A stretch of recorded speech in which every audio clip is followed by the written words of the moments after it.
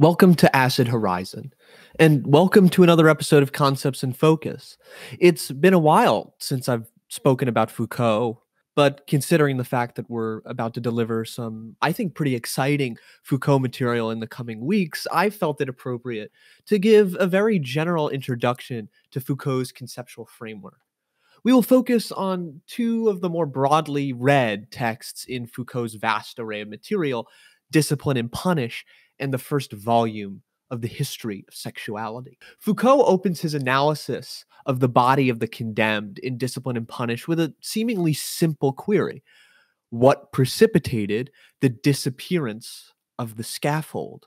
Foucault writes this: among so many changes, I shall consider one: the disappearance of torture as a public spectacle. Foucault notes this decision to consider this disappearance just after providing an extended delineation of a timetable conceived of by Léon Faucher for the House of Young Prisoners in Paris. The supposedly stark contrast drawn between a nauseating depiction of the extended execution of Damien the regicide, where his body is pulled limb from limb and incinerated in front of a crowd, and the exceedingly managerial depiction of the ideal daily life of young Parisian convicts, lays out a remarkable amount of what is at the heart of Foucault's work in this period of his scholarship. Central in this analysis will be an introductory look at Foucault's theory of power knowledge and its relationship to resistance, as well as his genealogical methodology. What will also be covered are the central tenets of Foucault's notion of power in Discipline and Punish, and the transition from a regime of swift punishment, motions meant to ceremoniously reestablish the power of the sovereign over those who would think to present an affront to his regime, to a disciplinary society and its proliferation of docile bodies.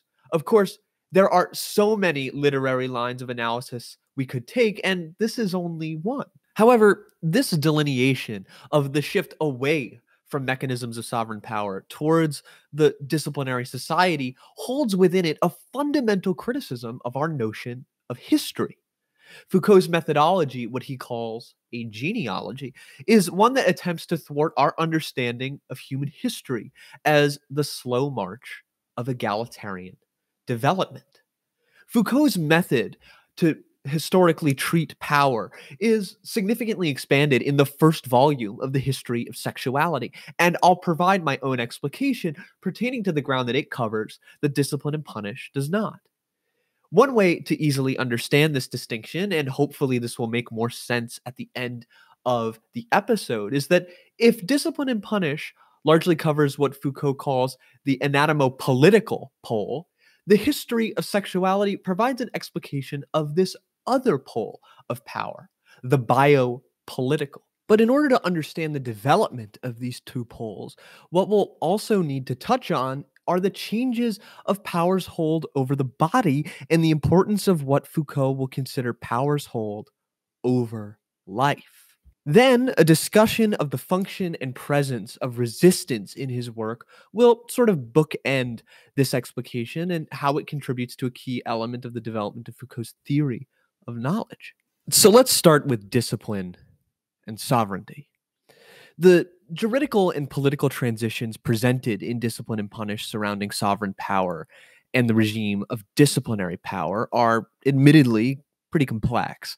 However, one can start to gain a better understanding by focusing on the shifts in the status of the body and the emergence of a system that circulates around management, direction, and perpetual punishment, and what Foucault describes as the soul.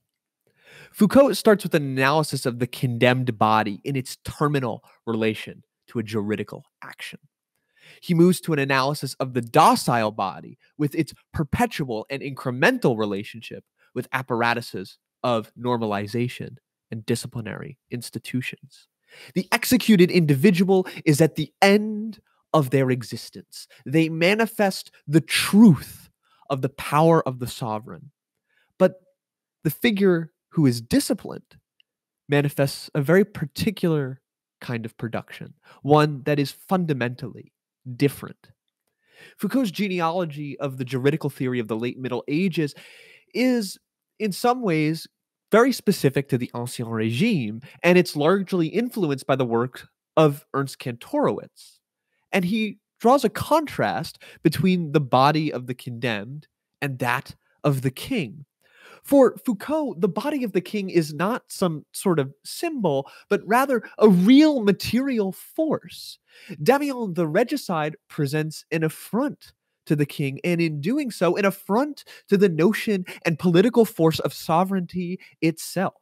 The spectacle of the scaffold is the mechanism by which the king or the prince can reestablish the truth of the expanse of their power and the truth of the crime committed by the individual. By tearing the individual apart and setting them ablaze in front of a crowd of onlookers, one is able to reestablish the truth of power and the truth of disobedience. Foucault writes this in Discipline and Punish. By breaking the law, the offender has touched the very person of the prince. And it is the prince, or at least those to whom he has delegated his force, who seizes upon the body of the condemned. The body of the condemned is seized upon by executioners and torturers that act as a cog between the prince and the people. These acts of ceremonial confrontation, these games of representation between the body of the king and the body of the condemned come to define a key element in Foucault's conception of sovereign power. The public execution and acts of public torture are events that carry a specific but almost immediate and ephemeral danger.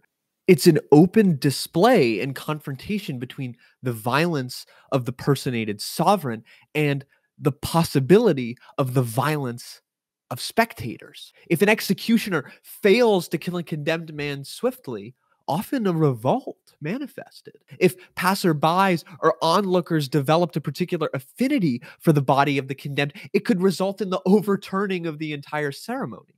The body of condemned versus the body of the incarcerated individual could certainly draw an adequate contrast between these two systems, disciplinary and sovereign. Under disciplinary apparatuses, the way in which the body becomes a target of power will fundamentally change. Though a considerable amount of time is spent on the ceremonial obliteration of the body of Damien, there are other figures Foucault uses to draw contrasts between sovereign and disciplinary societies. One of those figures is the student. The other is the changing nature of the prisoner, from the traveling public chain gang to the iterated and slowly managed private interior prisoner. But the one that I'm going to focus on is one that you may be familiar with, because longtime listeners may remember an episode I did on Foucault a long time ago on docility. The figure is that of the soldier. The figure of the soldier in the 17th century was, according to Foucault, something that could be recognized from afar. They bore certain signs of the regime beneath which they fought. However, this all changed in the 18th century. The soldier became something that could be crafted. New forms of knowledge in the domains of human sciences turned the soldier from something that had to be carefully chosen as the blazon of the regime's power to something that, like clay, could be formed. In the 18th century, disciplinary technologies made possible new procedures that could break down the body and reconstruct it entirely. The docile body of the soldier is an instantiation of disciplinary power par excellence. So many of the fundamental theses of Discipline and Punish, as well as what makes it a unique work of political philosophy and history, can be found in this figure of the docile body. At the end of all these interactions between the subject and apparatuses targeted at normalizing them is ideally the docile body. This body is a productive, normalized body that is, and this is really important, full of utility. Discipline is a political anatomy of detail. The body is now treated mechanically, reduced to its musculature, to its most incremental movements. And this is why Foucault draws such a fascinating line of comparison between the materialisms spawned by Leibniz and Lemaitre to Napoleon. This new technology of power has a different modality from the sword descending from the sovereign down on the neck of the dissident criminal. It is an infinitesimal power over the active body. It is uninterrupted. It is perpetual. This is not just unique to the barracks or the workshop or the schoolhouse. This panoptic gaze has a temporality that's entirely foreign to the way in which we understand the king's power, the way in which we understand requests, or what were called lettres de cachet, for the king to send men to problematic provinces in order so that bad actors could be imprisoned and publicly tortured. It's completely alien to the punitive measures that were put in place during the Ancien Regime. All these forms of intercepting abnormality and attempting to redirect individuals, whether one finds them in the children's reformatory, the hospital, the schoolhouse, or the prison, have the goal of normalization. This means that we have to break with an understanding of carceral violence that is purely exclusionary, which is certainly one of its most crucial functions. As Foucault notes in an earlier book, Madness and Civilization, it's also of equal import that one notes that the goal of normalization is not to be seen as purely repressive. No doubt, there is a repressive element to when a drill sergeant strikes a soldier who cannot maneuver properly or hold a rifle in the correct manner. However, the interaction also produces something. It produces and influences a particular mode of subjectivation. The subject function of the soldier, of the student, of the apprentice, of the factory worker, etc., etc. This, in part, is why Deleuze loves to cite Rossellini's film Europa 51 when the protagonist says, looking upon a field of workers, that she thought she was seeing convicts. All these new systems, these byproducts of the reforms of prisons, of the hospitals, of the asylums, of the barracks, and the schoolhouses, they all produce new forms of knowledge as well. Foucault writes this: in becoming the target of new mechanisms of power, the body is offered up to new forms of knowledge. The birth of criminology, advancements in military sciences, pedagogical sciences, scientific psychology, all of these, to Foucault, have their foundation in this advent of a plethora of new humanities.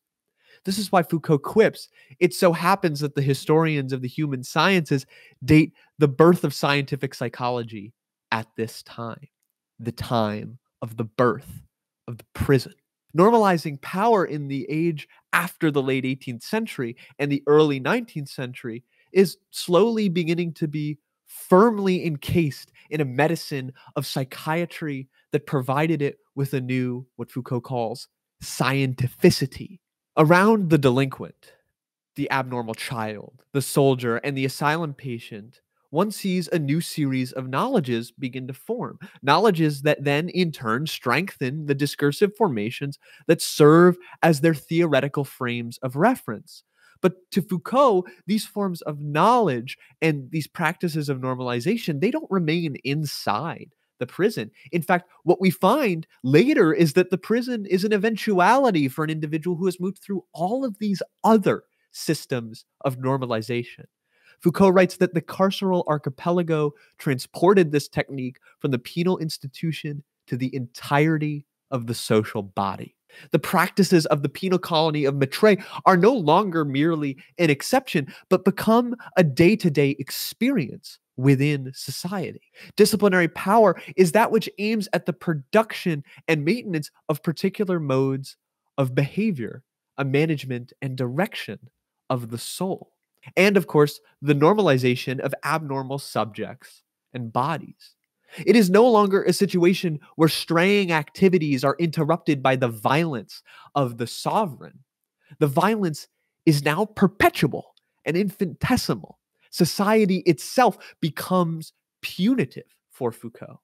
The activities of life and the functioning of the matrix of prohibitions and legalisms start to become indistinguishable in the punitive society. Disciplinary power, counter to what many say about it in introductory texts to Foucault, even essentially Deleuze, should not be understood purely as a series of spaces that are sequestered, but in fact should be understood as the deployment of apparatuses of normalization of activity. It's not simply that you're in an office or that you're in a factory or that you're in a prison. It's that one is to take up a subject function and one is to maneuver through the office. It's a kinetic politics, not simply one of enclosure, a politics of movement, a politics of gesture, but a malignant one.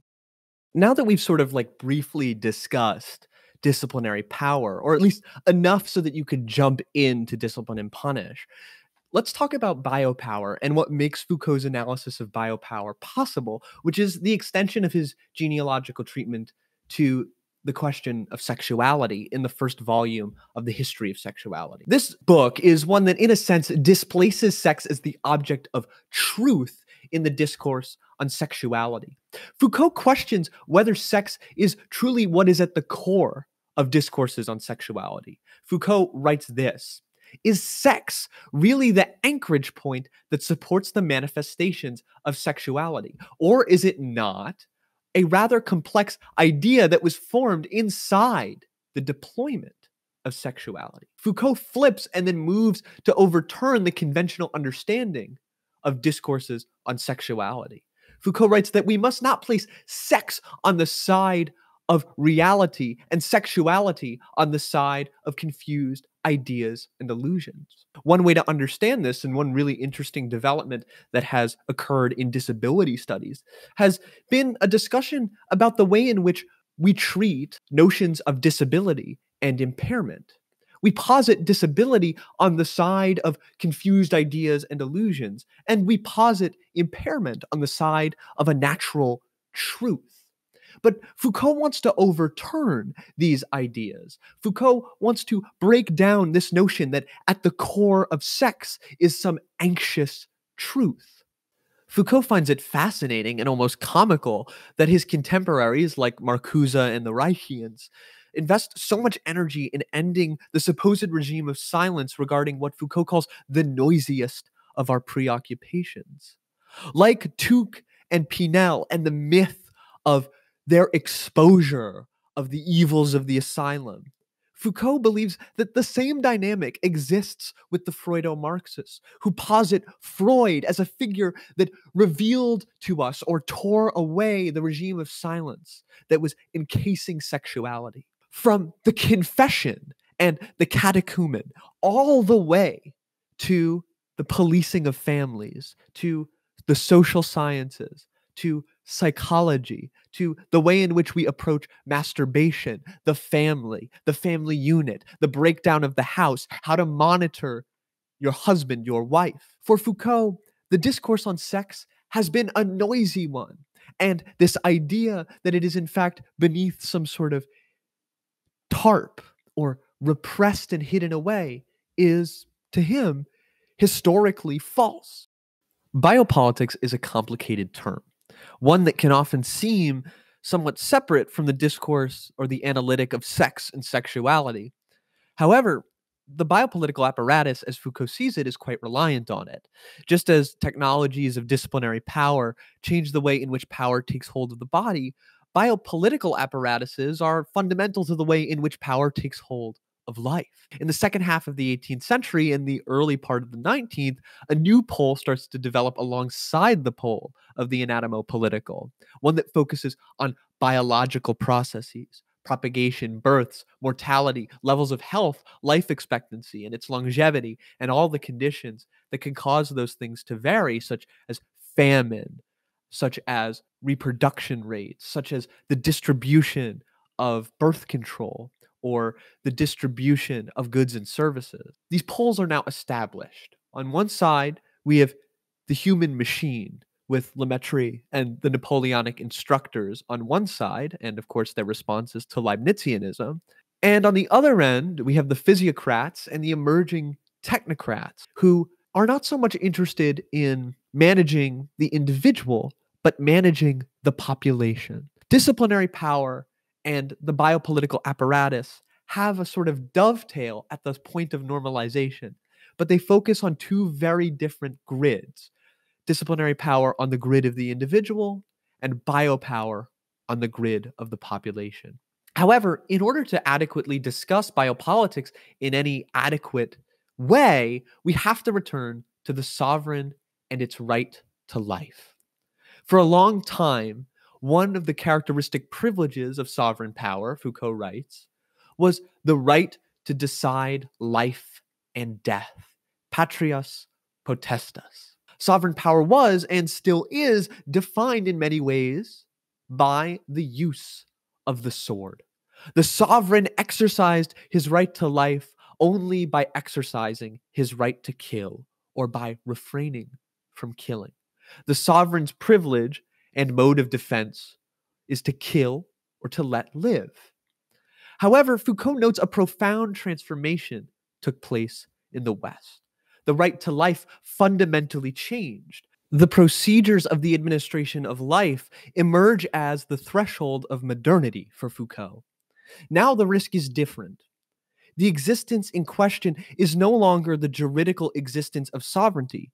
At stake is the biological existence of the population. At stake is not the sovereign, but the biological security of the entire population. Foucault tactfully takes up the notion of the death penalty here.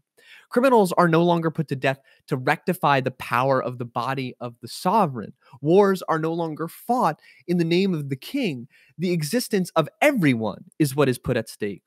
One is no longer killed for their affront to sovereign power or even to the commonwealth in a remarkable display of force. They're killed because they present a biological threat. I'll now quote Foucault at length. Those who died on the scaffold became fewer and fewer, in contrast to those who died in wars. But it was for the same reasons that the latter became more numerous and the former more and more rare.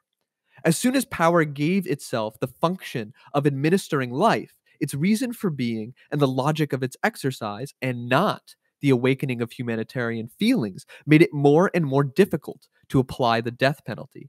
How could power exercise its highest prerogatives by putting people to death, when its main role was to ensure, sustain, and multiply life, to put this life in order? For such a power, execution was at the same time a limit, a scandal, and a contradiction. Hence, capital punishment could not be maintained except by invoking less the enormity of the crime itself than the monstrosity of the criminal, his incorrigibility, and the safeguard of society. One had the right to kill those who represented a kind of biological danger to others.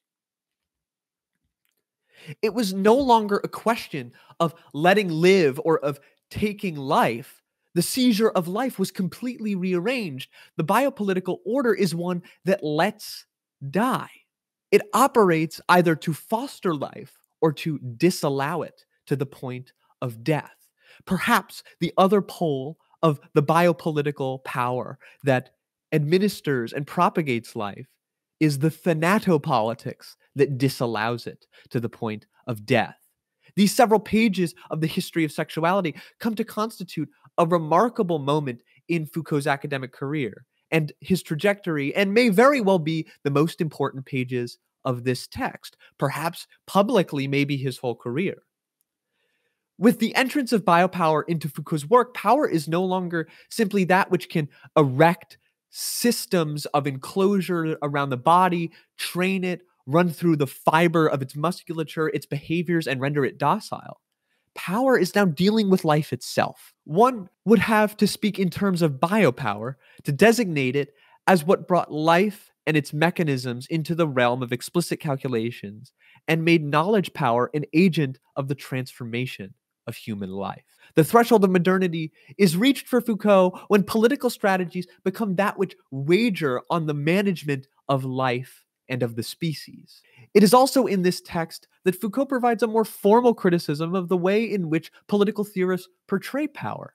Foucault doesn't want his readers to come away presuming that when he discusses power, he is discussing merely a set of rigid institutions, a pure mode of subjection or subjugation, or a simple system of domination. Power cannot be sought in one particular station. It is not possessed in that way. It's executed in relations. Power is exercised, not possessed. A crucial and formally explicit addition in Foucault's notion of power that is in many ways still present in Discipline and Punish, but not fully enunciated, is the function of resistance. This resistance exists within a strategic grid, and it also directs the development of power relations. This multiplicity of resistance refers to what Foucault calls a dense web that passes through apparatuses and institutions without being exactly localized in them. It is in this collection of points of resistance that Foucault says, make a revolution possible. So one way to understand this would be it is through resistance that one can understand the development of particular modes of subjugation, particular strategies and tactics that power needs to respond to. For Foucault, in many ways, or fundamentally, resistance precedes power because it is through the analytic of resistance that power develops. It is through resistance that we come to know the violence of power. So now that we've discussed all that, it's probably time to discuss methodology and genealogy explicitly, although we've touched on it. Foucault's genealogical method is, to him, what sets apart Discipline and Punish and the history of sexuality from other historical works that deal with topics such as sovereignty, population sciences, security, sex, perversity, madness, and punishment. Genealogy is an approach to history that does not attempt to construct a linear developmental understanding of its objects of analysis. A genealogy must record the singularity of events outside of any monotonous finality. It possesses no teleological trajectories. It's fundamentally opposed to a Kojevian notion of history or of dialectical development within history. And this point is crucial, and it underwrites some of the laden political elements of Discipline and Punish. Far from being an assent to a humane and gentle mode of correction, the impact of the birth of disciplinary societies and the human sciences was a juridical apparatus whose goal was not to punish less, but to punish better. Like his predecessor Nietzsche, Foucault's notion of genealogy opposes itself to a search for origins. Foucault refers to Discipline and Punish as a genealogy of the present political and scientific complex from which power derives its basis, its justifications, and its rules, but crucially, not its origins. And one unique strength of Foucault's genealogy, and I think one that separates it from that of Nietzsche's, is its proliferation of minor histories and of subjugated knowledges. It overturns the conventional histories of power and sovereign right that one finds in Boulainvilliers, in Hobbes, or even in Machiavelli. It prioritizes the experiences of power in other accounts: the mad, the perverse, the incorrigible, the criminal, and the degenerate. Genealogies are not meant to establish themselves as new formalized and institutionally supported knowledges. They are an insurrection against those very forms of power knowledge and its productive processes. Genealogy is a counter methodology that values what other modes of archival work and historical analysis would deem marginal. Genealogy momentarily recenters defeated and vanquished knowledges, moments, figures, and people. Genealogy must seek its objects of analysis in what Foucault calls places that we tend to feel are without history. Genealogy is, and it must remain, a method of resistance that recognizes the force and political violence that comes with the practice of history, the violence of what it means to tell a history. No genealogy ever functions to vindicate power. No genealogy ever functions to provide a justification of power, because power is without any inherent justification. Power finds its justification in the histories we tell ourselves. And I think we're seeing, certainly contemporarily, the development or the attempt at deploying genealogy to do this. But this is not genealogical work. It can be more adequately described as a scholastic apologetics of sovereignty, of the administration of life, of the organization of life, and the power to take it. Genealogy has to ask questions like, what does it mean for a society to say that it precedes history? Or what is being said? What is being marginalized when one says that Marxism is a science? One could argue that Foucault recognizes the weight of his endeavor in a way that very few of his predecessors or contemporaries or successors do. And I think we would be well fit to recognize this consequence, this weight as well in our work as students, in our work as philosophers, in our work as readers and as writers. Thank you.